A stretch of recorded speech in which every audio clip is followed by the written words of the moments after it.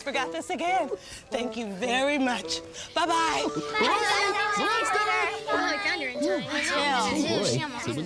Hola, amigos. Hello. ¿Quieres una galleta? Gracias. Thank you, Robert, for sharing them with me. De nada. What are you going to do now? I'm about to make a piñata. Oh, piñatas can really be the hit of any fiesta, right, Paloma? Right, Barney. Would you like to learn how to make one? Sure. Great. Piñatas are easy and fun to make. So what do we need?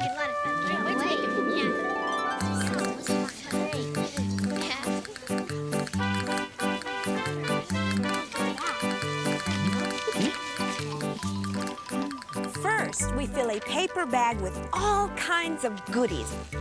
We have toys and candy. Good. Muy bien, niños. After we fill the piñata, we take a stapler and staple the top of the bag so the goodies won't fall out. Oh. At least, not yet. Let's make sure the bag is closed good and tight. Next, we take some paper strips and dip them in starch. Oh, that looks like ooey gooey fun.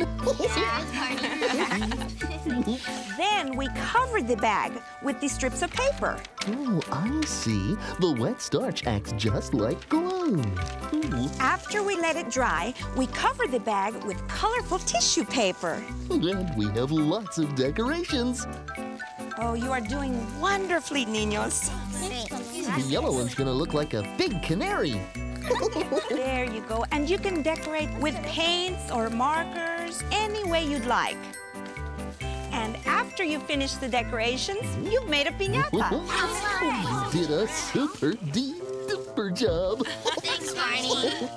And we'll be able to share them with everyone at the fiesta. That's a nice idea, Robert. Well, let's go. I'm ready to dance. Listos? Oh.